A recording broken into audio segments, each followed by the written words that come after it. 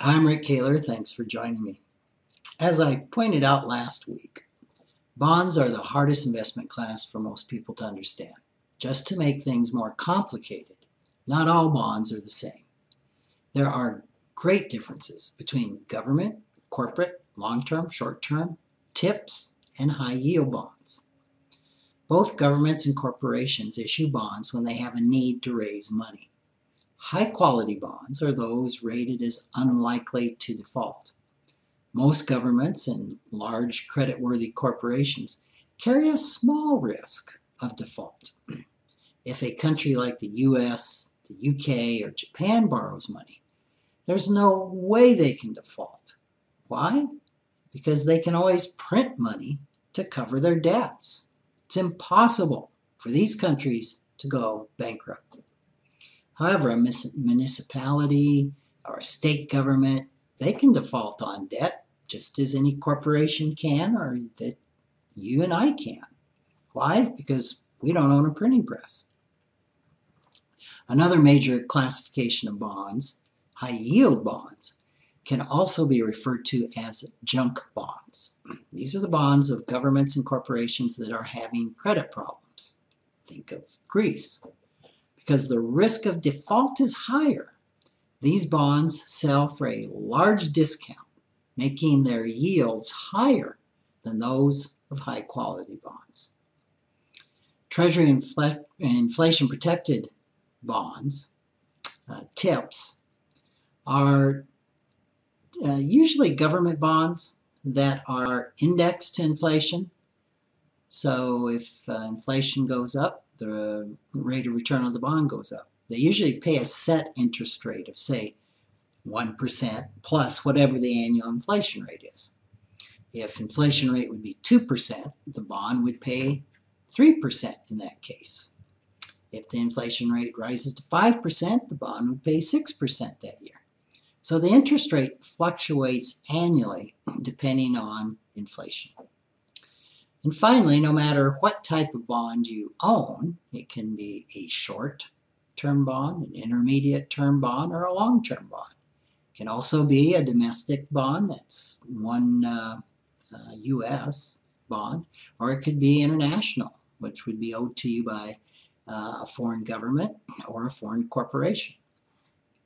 Short-term bonds usually mature, and mature is bond lingo for when it becomes due, usually in under 3 years.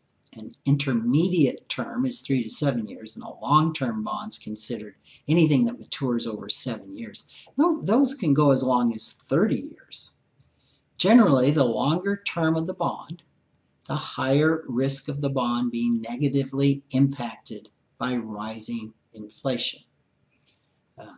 Also, rising interest rates can negatively impact most bonds, except for TIPS bonds, which benefit from rising inflation. So what happens if you buy a bond that pays off in 10 years, but 2 years into the term, you need your money back? Because we have bond markets where bonds are purchased and sold, getting your money back long before the bond matures is actually very easy.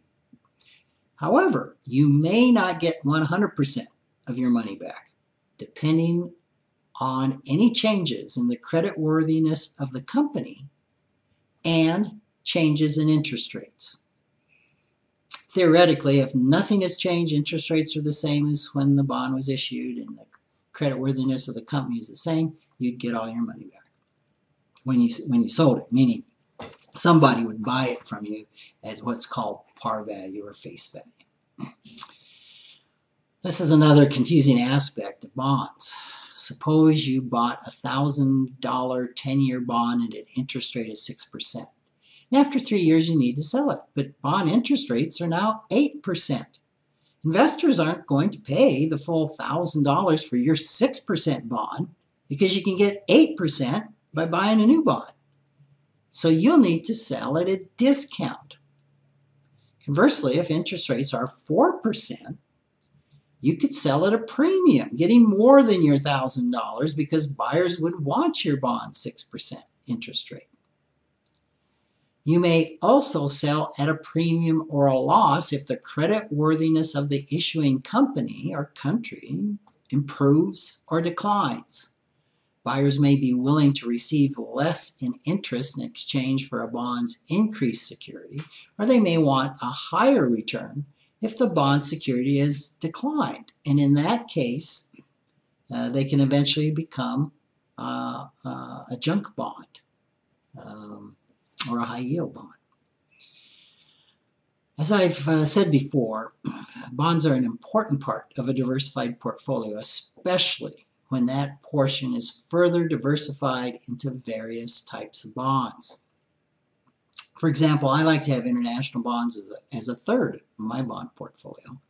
An investment advisor can assist you in putting together a mix of domestic and international bonds that best supports your investment goals. So don't let the complexity scare you on the bonds.